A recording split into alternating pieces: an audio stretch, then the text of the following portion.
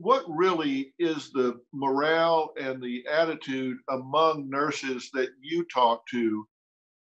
Is it gotten to the point that they really are aware that every day they could contract this and that their life is on the line? Is this something that's on their mind and that they're talking about actively? Yes, absolutely.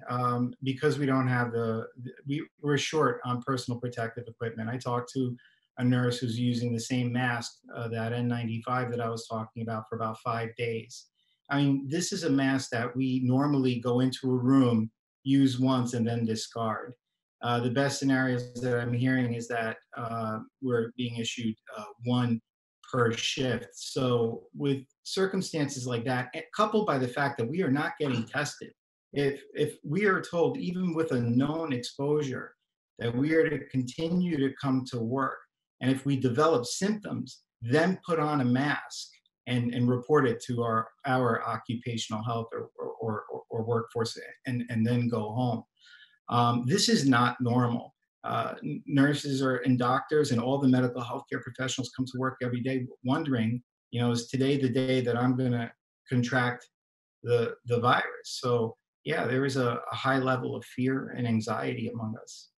Well, I'm curious, and one of the things I've made a commitment to as I'm talking about this is I'm saying I'm talking about the science, I'm talking about the facts. I'm not reporting what politicians are saying. I'm not reporting what management and higher ups are trying to say, who are trying to spin this, trivialize this, sugarcoat this. Why do you think that's going on right now? Is this just a CYA thing? I mean, it is what it is. Why are people trying to downplay this?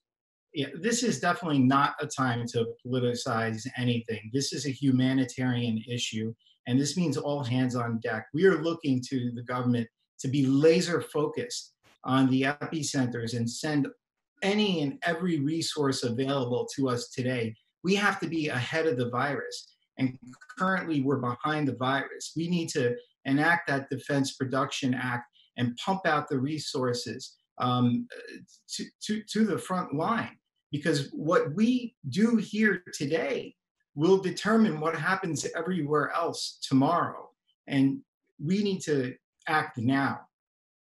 I'm When do very you concerned. How far do you think we are from the apex of this? I mean, right now the city of New York is locked down, LA is locked down, Detroit. I mean, across the country there is a lot of cities that are locked down where people are not going to be interacting the way they were 30 days ago. Where is the apex for New York City before this tops out and starts down? Is it a week, 10 days, 2 weeks, a month? I have to tell you, even a week ago, I couldn't believe how many people were still outside walking around. I think only very recently, in the last couple of days, where I'm starting to see barren streets where people are realizing just how serious this is.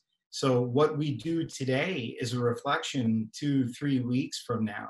And they're estimating right now that the apex is a couple of weeks away. Yet it feels like to all of us that we've been battling a war here for years. I can't believe that we're still in the same month when we had our first case. It is surreal, and it's exhausting.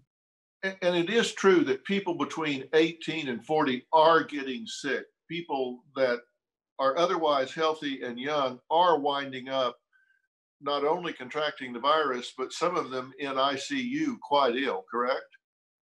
Yes, that's right. One of the things that surprised us is, one out of every 4 to 5 patients that are admitted currently, we see require intensive care.